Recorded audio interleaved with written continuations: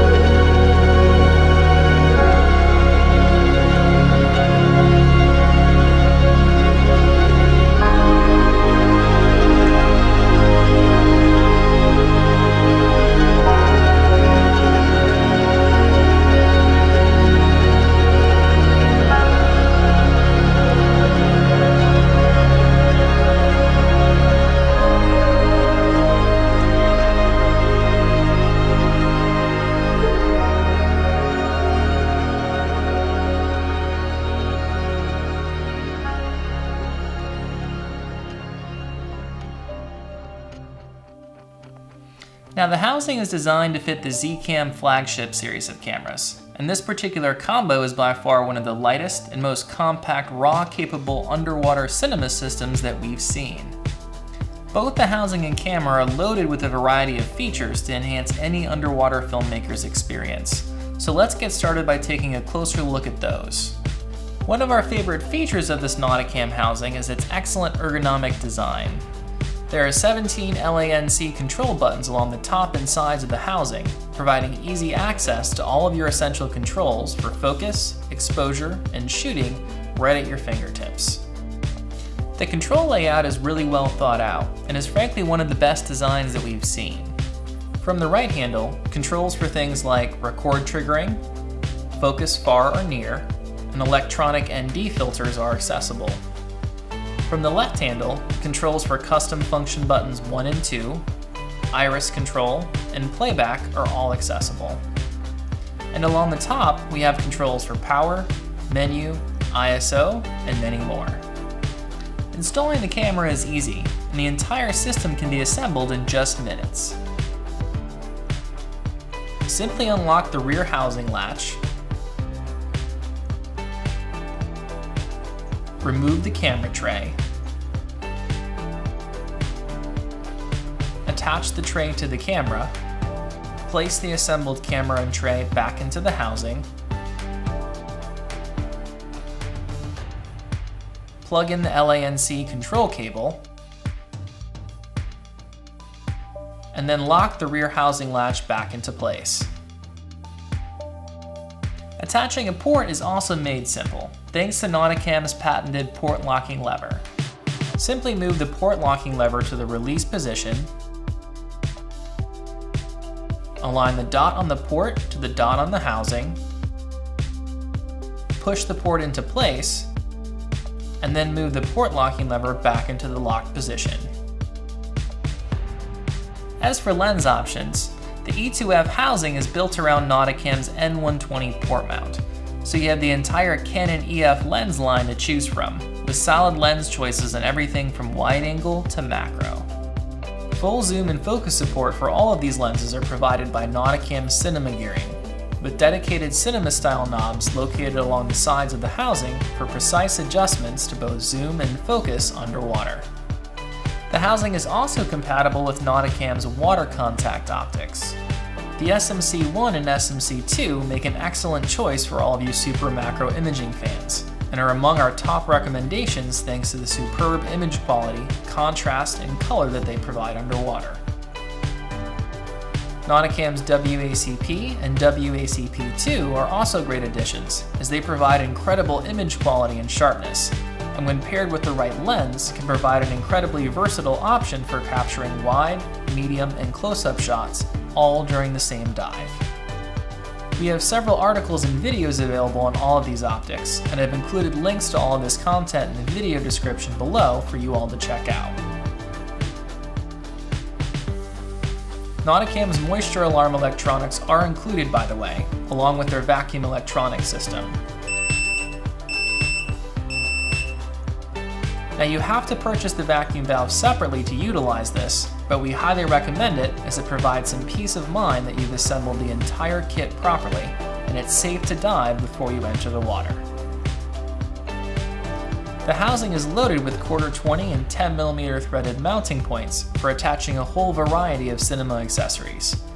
Ball mounts can be added along the top for mounting accessories such as lighting or monitors, or even along the bottom for something like tripod legs.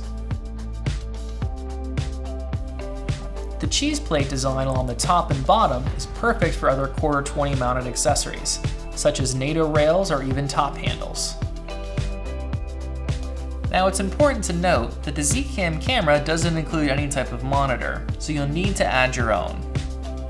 Nauticam includes both M16 and M28 bulkheads for this exact reason, so you can route an HDMI connection to external monitors, such as the SmallHD 502 Bright or the Atomos Ninja 5. Both of these monitors make a great addition for any underwater video shooters, as they provide a larger, brighter 5-inch screen for viewing and are absolutely loaded with all kinds of assist tools, such as focus peaking, false color, waveforms, and many more that make your job so much easier. Thanks to a recent update from Atomos, the Ninja 5 now supports ProRes RAW external recording, and in our opinion is the stronger monitor choice because of this. Now we put together a series of videos on both of these monitors that discuss all of their features in more detail, so be sure to check those out in the links below. One of the unique features of the NA-E2F housing is its support for Ethernet surface feed cables that are available in both a 5-meter length for a Polecam operation and also a 45-meter length for studio work. Remote control options and live previews are all available across the entire Z-Cam E2 lineup through an Ethernet connection. With the use of an Ethernet to Lightning adapter, for example, you can use an iPad or an iPhone to not only monitor, but fully control the camera from the surface through the Z-Cam app. Now we haven't had a chance to actually test this equipment in the field yet, but stay tuned as we will be covering a full video review on this equipment once the parts become available. And I'll be sure to include a link below in the video description so that you guys can check that out. It can easily be configured into a lightweight, compact form factor, perfect for operation on something like a Polecam, or for freediving applications where you want less drag in the water. Or a more built-out rig, complete with things like an external monitor, tripod, and video lighting. So now that we've covered all the housing features, let's take a closer look at what the cameras actually have to offer. The entire Z-Cam lineup are among the lightest and most compact raw cinema capable cameras we've seen. As I mentioned earlier, the Nauticam NA-E2F supports the entire Z-Cam Flagship lineup, including the E2S6, the E2F6, E2F8, and the E2M4. This is actually a really incredible feature for underwater cinematographers and rental houses, as you basically have one housing that will support all 4 cameras, giving you a great deal of flexibility for both clients and potential renters depending on which particular camera they'd like to shoot with. As you can see here, there are some key differences to understand between the different cameras, but all offer some very impressive specs with resolutions ranging from 4K to 8K, high frame rate recording options, excellent dynamic range, internal 10-bit H.265 recording, internal 12-bit Z-RAW recording, and even external 12-bit ProRes RAW recording to devices like the Atomos Ninja 5. The pricing is also very competitive, with cameras for just about any budget, ranging from something like $1,500 for an E2M4 up to $6,000 for something like the E2F8, all of which are priced well under competitor options from companies like Red, Sony, Canon, and Panasonic. Now there are way too many specs to discuss between all 4 of these cameras in a single video, but let's take a closer look at some of the interesting features that all 4 of these cameras share, and more importantly, what kind of benefits they offer for underwater filmmaking. The ability to record another 12-bit Z-RAW or 12-bit ProRes RAW is perhaps one of the most interesting specs, as this allows a significant amount of flexibility for changes to both color and exposure in post-production. Here you can see some examples of raw ungraded footage, and the same footage once it's been color graded in post.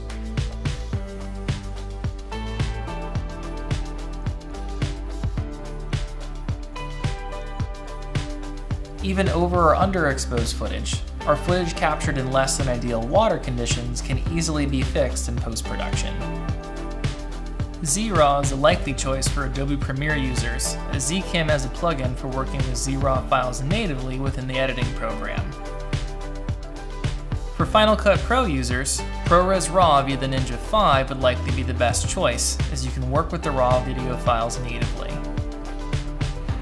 For other editing programs, you can download the Z-RAW Video Suite software for free, available directly off their website. This allows you to edit the Z-RAW files and then transcode them into a new codec of your choice. The 6K and 8K resolution options offer lots of flexibility in terms of composition, particularly if you plan to render out your final edit on either 4K or Full HD. Here you can see an example of footage captured in the original 6K resolution, then cropped to 4K, and then cropped to Full HD. You can also apply cool effects, such as keyframing, to add more engaging motion effects without sacrificing resolution. With the variable frame rate recording options, you have lots of flexibility for capturing slow motion playback of cool behavior shots, and an excellent tool to help with stabilization and camera shake. Steady, smooth handheld footage is easily achievable. Another wonderful feature of the camera is its assignable custom function buttons. All of the buttons in the camera can be custom key mapped to a wide variety of camera controls for things like iris, white balance, ISO, and many more. This is a great feature in the sense that you can reroute specific controls exactly to where you want them on the housing and camera. Now, a camera's ability to easily capture a manual white balance is a crucial feature for many underwater filmmakers, and the Z-Cam cameras do this with ease, in just one single step. All you have to do is simply assign any of the custom function keys to white balance, press and hold that button for 3 to 4 seconds, and boom, you're done. For recording media devices, you have several options at your disposal. The camera features a CFast 2 card slot for internal recording, with capacities up to 1 terabyte for plenty of record time. A USB-C connection is also provided, so you can connect an external M.2 solid-state drive, such as a Samsung T5 for example. These provide even faster read and write speeds, and a seamless transition from capturing to editing. There's even a special SSD slot inside the Nauticam NA-E2F housing to accommodate this. Lastly, you can record externally over an HDMI connection to devices such as the Atomos Ninja 5, which is our go-to monitor suggestion for this particular camera, due to the recent update from Atomos that allows 12-bit ProRes RAW recording to the device on either 5.8K at 30 frames per second and 4K at up to 60 frames per second. This is a really awesome benefit for Final Cut Pro users, as the ProRes RAW files are editing friendly and provide significantly faster render times with the right computer hardware compared to the internally recorded Z-RAW files. For powering the camera, the Z-Cam accepts Sony's FP series of batteries, and the larger capacity FP970 is supported within the housing. More importantly, the batteries are accessible through the back of the housing without having to remove the camera, making battery swaps super easy. Battery life on these is quite good as well. To give you guys some real-world examples, I was able to get 3 long 1-hour dives on just a single FP970 battery, shooting at both 4K and 6K resolutions with the E2S6. Now, the autofocus, as with most cinema cameras, is pretty unreliable in our opinion, so manual focus is the way to go. As I mentioned earlier, Nauticam provides gearing for a wide range of Canon EF mount lenses, and the housing features a dedicated cinema-style focus knob for manual focus control through the housing. Thanks to the LANC controls provided by Nauticam, you can utilize the electronic focus controls, which are a great tool for dialing in critical focus exactly where you want on the subject. Now, Z-Cam has also announced a user-installable electronic variable ND filter that will be available within the next several months. And Nauticam already supports this equipment through the NA-E2F housing using the LANC controls. This is a real game changer for underwater shooters, as you can easily apply a variety of ND filters for different lighting scenarios to film with the desired aperture, all while underwater and without having to open up the housing. While there's lots of options between the 4 different cameras, the important thing to take away from all this is that both the Nauticam NA-E2F housing and the Z-Cam Flagship series of cameras offer an incredible value for your dollar. With their high resolution, variable frame rates, and a variety of recording options, they're a strong choice for any underwater filmmaker to consider. Overall, we're thoroughly impressed with the Nauticam NA-E2F housing and the Z-Cam camera's performance. And I hope today's video has been helpful for all of you considering picking this gear up from us. Please feel free to leave any questions in the comments section below, or contact our Reef Photo staff directly. We all dive and shoot with a variety of this equipment regularly, and we're happy to offer any kind of insight or experience that we can to help out with the decision making. If you're curious in learning more about underwater imaging, be sure to subscribe and follow us on our video channel here. And to check out some of our knowledge-based articles or other content, you can visit us at www.reefphoto.com and just click on the Learn link along the top of the homepage. Well guys, I think that's going to wrap this one up. Thank you guys so much for watching. Stay tuned for more cool videos to come soon, and we'll see you on the next one.